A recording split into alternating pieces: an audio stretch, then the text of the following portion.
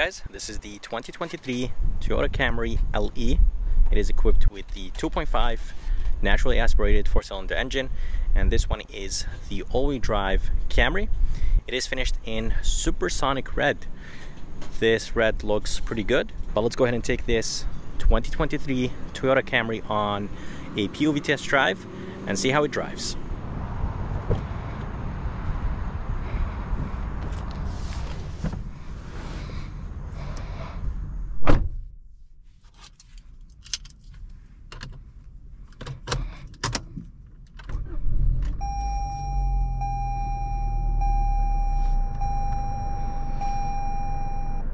Alright, so here's the interior of this 2023 Toyota Camry. So this is the LE trim. It does look pretty good from the inside.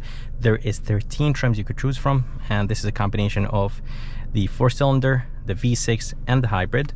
So you could get LE hybrid, LE 4-cylinder, and yeah, just like that. So this is nice and soft, looks good. I really like this trim. Gloss black, 7-inch screen. Let me go ahead and show you the backup camera before I move. Backup camera resolution is alright. When I turn the steering wheel, the lines do not move. And yeah, overall, the interior looks good in this Camry. There is one USB right here, a 12 volt. There is this storage place. You could open it. There is a very nice deep storage place. But let's go ahead and take this Camry on a drive and see how it does.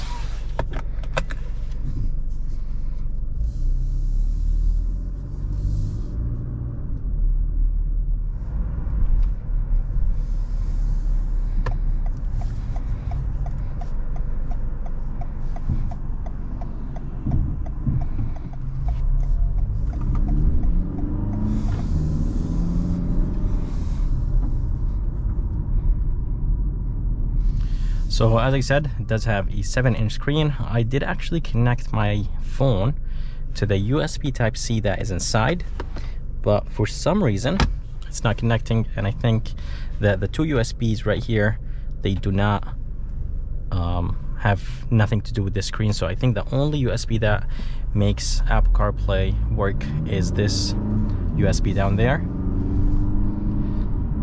Alright, so driving this 2023 Toyota Camry. Few things changed. So for the 2023 LE, power seats were added before, or the 2022 model year had manual seats on the LE trim. So now the LE trim has power seats and a few other things. Steering wheel is very thin. It's not wrapped in leather, but it is nice and light, nice and direct.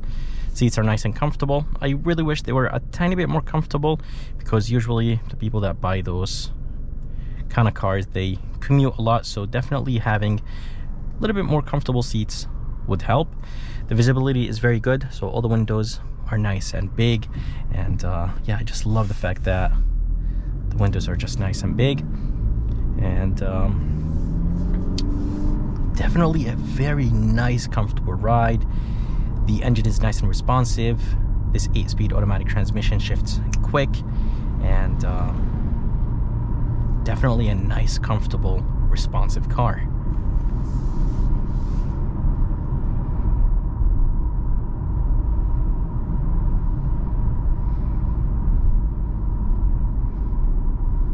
And it is very quiet in here. I'm gonna go ahead and take this Camry on the highway, and I'll see how is the wind noise, road noise, and the noise overall in the cabin in this Camry. So we'll definitely test that.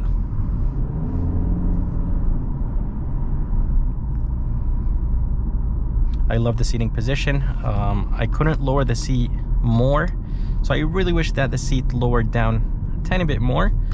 But overall, as I said, the seats are nice and comfortable. 7-inch screen. Not a big fan of what Toyota does with their screens. They honestly look like they're tacked on, last minute thing.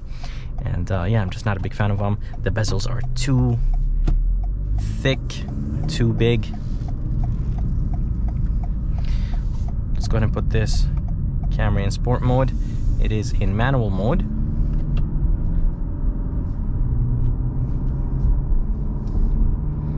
go ahead and leave it in automatic mode actually, but it is in sport mode.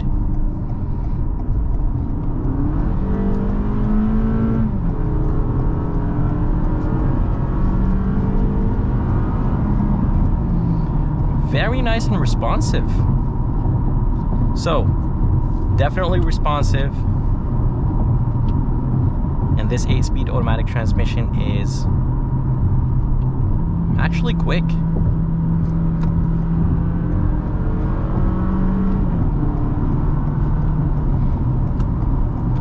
So, in sport mode, the RPMs stay a little bit high, and very responsive. It feels very nice and light. Let's go ahead and put this thing back in normal mode. There's a good amount of road noise or tire noise from this Camry. So tire noise coming into the cabin, and I'm only doing like 70 miles per hour, probably around 80 miles per hour. It does get a little bit louder. So transmission downshifts, it downshifted multiple times to basically give me the power I need. So a little bit of tire noise coming into the cabin. Wind noise is pretty good. And yeah, the cabin overall, it is nice and quiet. By the way, if you guys are curious about the size of those rims, they are 215/50 17, and nice and comfortable ride. Suspension setup is nice and comfortable, and overall it's definitely a good car. Anyways guys, I completely forgot to talk about the engine. It does have a 2.5 naturally aspirated 4-cylinder engine. It is connected to an 8-speed automatic transmission.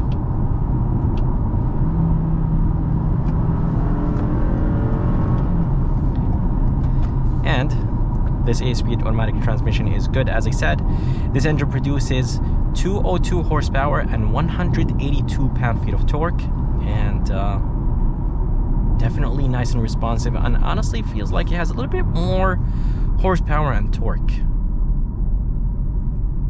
Something like the Honda Accord 1.5, it does feel a little bit lazy because of the CVT transmission, but yeah, with this Camry, it's very responsive because of this 8-speed automatic transmission.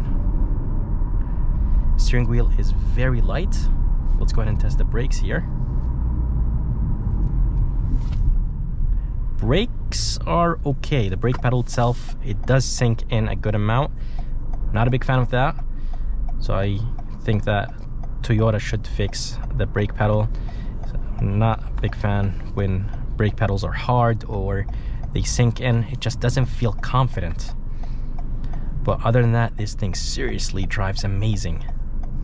So this 2.5 paired to this 8-speed automatic transmission is very good. So the engine is nice and responsive. This transmission communicates with the engine.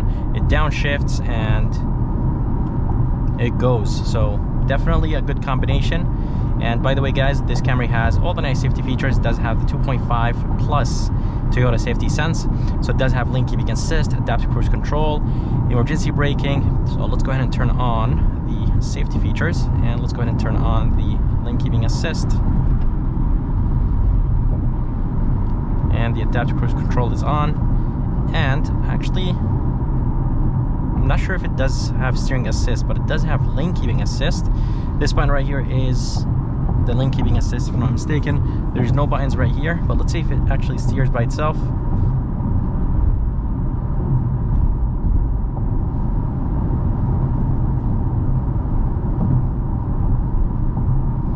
I think it does have lane tracking assist, but yeah, it seems like it's steering by itself, so it might have steering assist.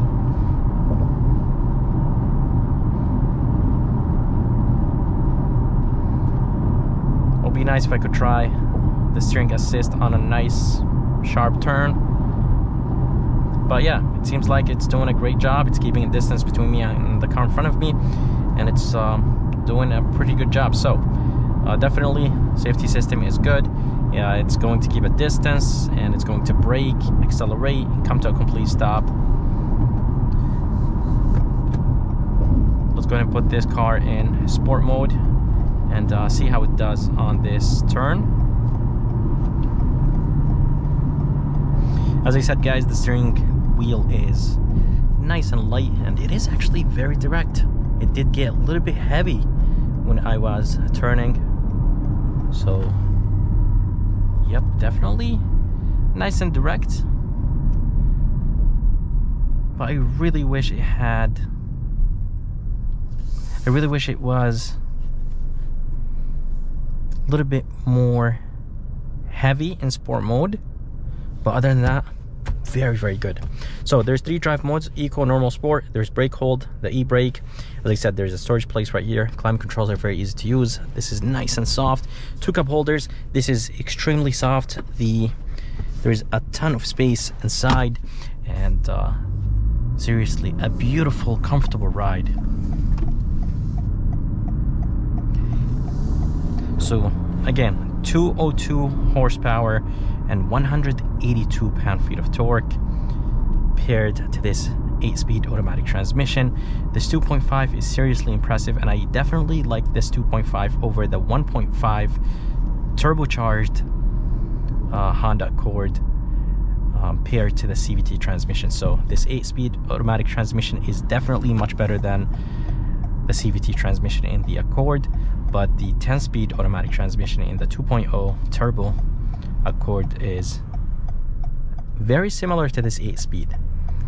This transmission is not jerky as the 10-speed automatic transmission from Honda, so it is definitely nice and smooth, but I feel like the 10-speed from Honda is a little bit quicker, and yeah, I am seriously impressed with this 8-speed.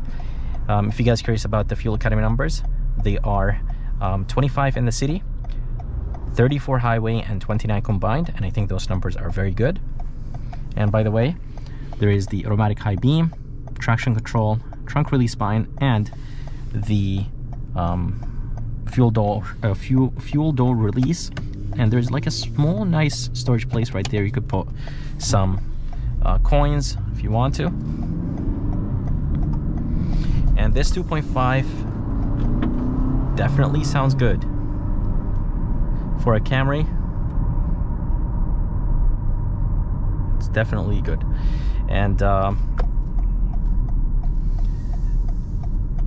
the Accord handles better and does have, I feel like, a better suspension than the Camry, but if you need something nice and comfortable, then the Camry is probably the one you want. Very comfortable, smooth, quiet, but I did say that the tire noise is a little bit on the higher side on the highway, but it's not that bad. This is nice and comfortable. Probably the only complaint I have with this Camry is the brake pedal, because it is actually hard, and I'm not a big fan of that. There's this extension right here. Let's see if I could actually open it. It is very long, so let me see if I could show you. So there's this extension. The visor does not extend, but there's this extension right here. There is LED lights, which I like. SOS, glasses holder, nice and big, and definitely a nice, comfortable ride. I did say that the rims were 215/50/17. They are actually 215/55/17. So there's a good amount of rubber. The rims are not too big, not too small. I think they are the perfect size, and they fit this Camry just perfect. There is a 7-inch cluster display or gauge display. Gauges are very easy to read and understand. Fuel economy numbers are very good. This engine is good. This 8-speed automatic transmission is good. And yeah, definitely it's a nice, comfortable ride, and I really, really like it. So I did mention this at the beginning of the video, but I want to mention it again. This one is equipped with the all-wheel drive, so you could get the Camry in all-wheel drive or front-wheel drive, and it is finished in supersonic red. This supersonic red does look very good, and I don't really see a lot of Camrys with this color. The most of the Camrys I see, they're finished in black, dark blue, or white. But yeah, this supersonic red does look good. For $29,000, I really wish that this LE trim had blind spot monitoring system for the price, but this is the base trim, so I get it. And honestly, this Camry looks very good for a base trim. Toyota system is not really the best. It's very dated, very slow, and yeah, I'm just not a big fan of it.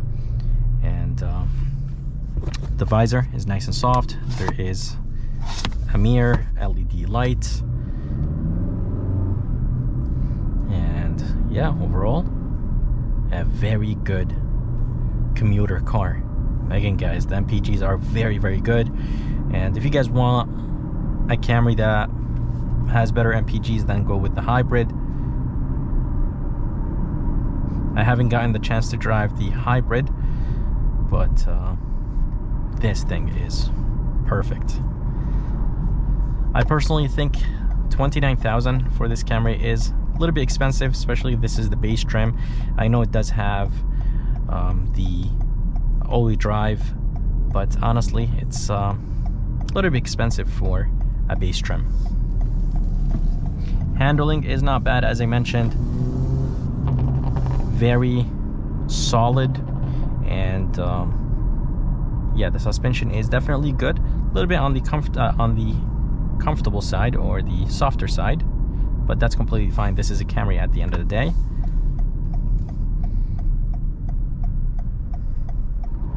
So as I mentioned, this shifter has, or this Camry has, plus and minus, so you can control your gears this way. Let's go ahead and put this thing back in sport mode.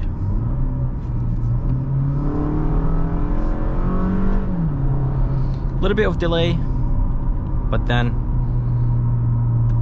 it is nice and responsive.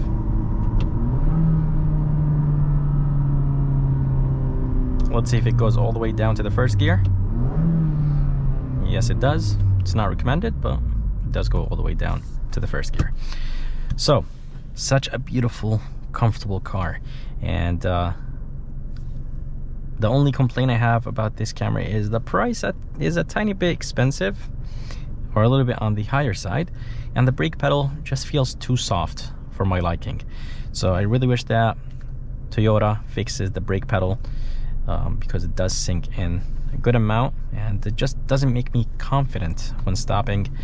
But overall, the brake pads are decent.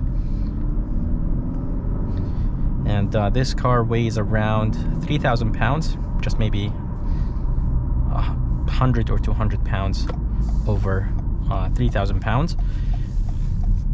But seriously, such a beautiful car, comfortable, good MPGs, good engine, good transmission, suspension is nice and soft, and overall it is a very good car. And I definitely recommend this Camry. Turning radius, my camera just turned off when I was talking about the turning radius, but the turning radius is very good, and I love the fact that the steering wheel is very light, especially at low speeds. So definitely easy to drive around parking lots. But I hope you guys enjoyed this POV test drive of this 2023 Toyota Camry LE. If you guys are around and if you guys are interested, make sure to come and see Tim here at Wow Toyota in Wallingford. And if you guys are interested in seeing more videos like this, please like and subscribe, because it does help a lot. And as always, I'll see you next time.